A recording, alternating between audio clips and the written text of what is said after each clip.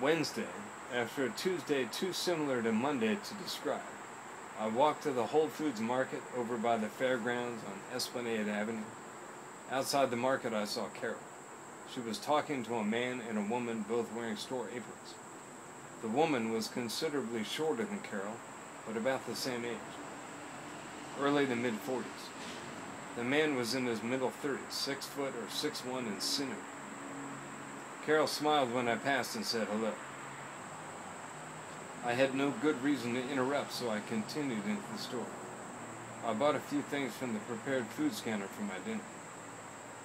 When I left the store, Carol was still on the sidewalk, but talking to a new group of two.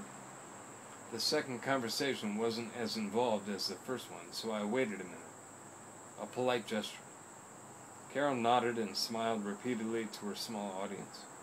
Then, in one swift movement, she bent slightly at the waist with a warm, large laugh and backed up slowly, excusing herself. The young, gray-haired couple she was speaking with smiled and moved on.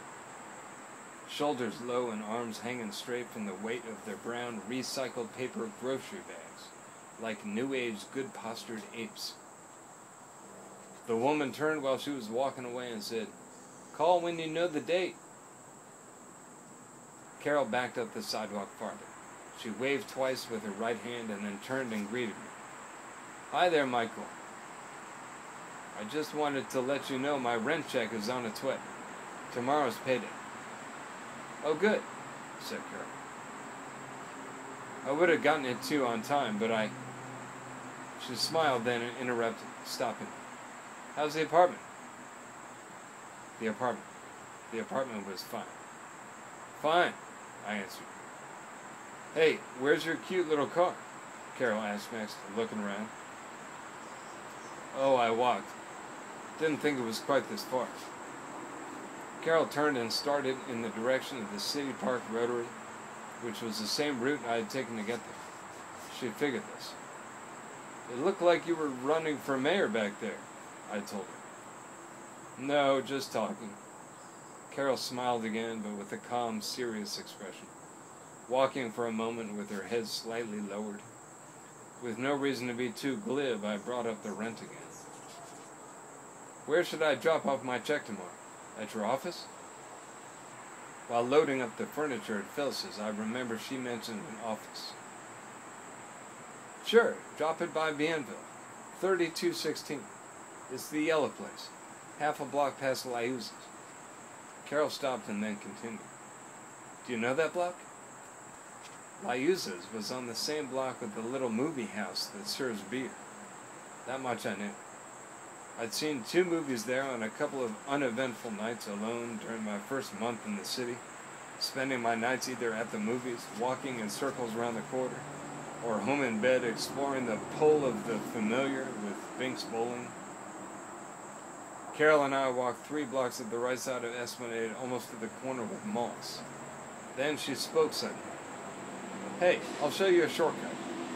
She turned across Esplanade just before we reached the line of tour buses idling in front of the cemetery. "Where are you headed, by the way?" I asked her, wondering, legitimately, why we were spending all this time together. Wondering why or how we had hooked up. Nearly 28 years old, gainfully employed, and running into nobody in my new neighborhood besides my new landlady. This is unusual, I thought. Why is she still walking with me? Just friendly and enjoying a coincidental shared direction? "I'm going to see a friend on the bayou," she answered. And then for a brief, cynical moment, I thought I knew her. She was friendly, but must be a neighborhood busybody. Skilled in many ways, sure, but nevertheless a nosy neighbor at heart. Stopping shoppers in front of the market, engaging in friendly chit-chat with strangers renting apartments from her, and now dropping in on yet another probably unsuspecting friend on the bayou.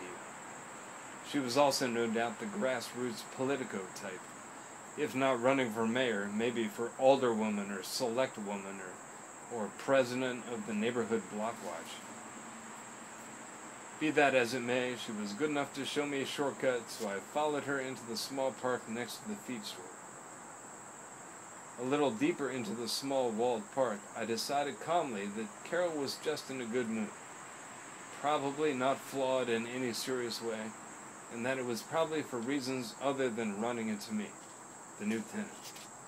I was only a chance witness to her upbeat nature, not the cause or catalyst of it.